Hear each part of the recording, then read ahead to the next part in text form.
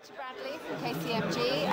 You're back here again, this year with a new Orica 05. Tell us how your preparations have been going for Le Mans.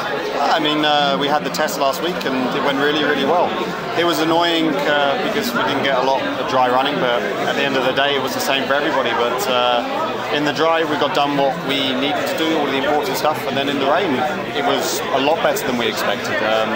We tried in the rain at Spa and it wasn't so good, and the changes we made and the development we made with the new car it's really working. So no, I think we're looking really good, and obviously, you know, we'll see. In 24 hours is a long time, but our preparations have gone well. I'm quite confident. And obviously you and Matt know each other very well now. You've raced together a long time, and you've got Nico Lapierre with you this year.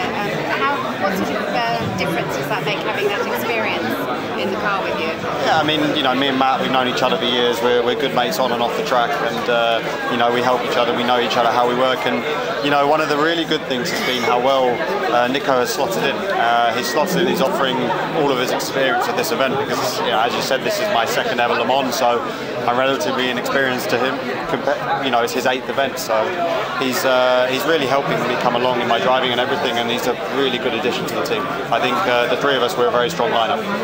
So what do you think you will do differently this year to what you did last year? I mean, you know, having had the experience of 1 year of the Le Mans week, or the Le Mans 10 days, in fact. Well, to be honest, I think that you know, last year I turned up with a bit, you know, too much of a young gun attitude. You know, I was young; it was my first Le Mans, and I treated it too much like a sprint race. And you know, you learn from your mistakes. Obviously, you know, we were very, very fast, but the reality is it's 24 hours. Now, I'm still extremely young. I'm still 23, and I've still got a lot to learn. But I feel a million times more relaxed and prepared for it this year. So I think I just feel a lot more confident in myself coming into this year.